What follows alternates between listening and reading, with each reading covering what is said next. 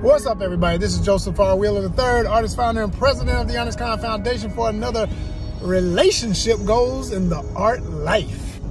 And we focus on men and women relationships. So just know all of that from the start before I get right into this and make it as quick as I possibly can. Because all relationships are jobs. And guess who's getting hired more and more these days? It ain't a game no more. Look at YouTube. I used to think, okay, this is just a trend. No, this ain't a trend. No, this is a phenomenon in world history.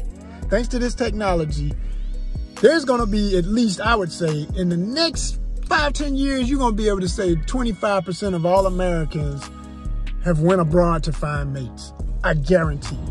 Because here's what I know about ladies overseas.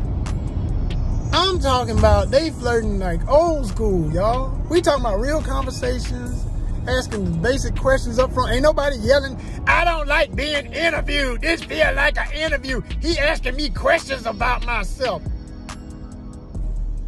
They say you never work a day in your life if you love the job you're doing. So just make it fun. Keep it flirty and fun. And won't nothing feel like an interview.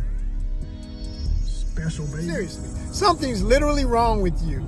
If you're a grown adult and you're reckless as hell enough to let any old dude, just because what, his pockets is fat, he look a certain way, he dress a certain way, he talk real slick.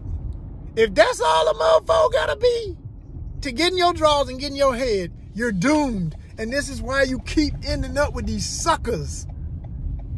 Because you don't vet people.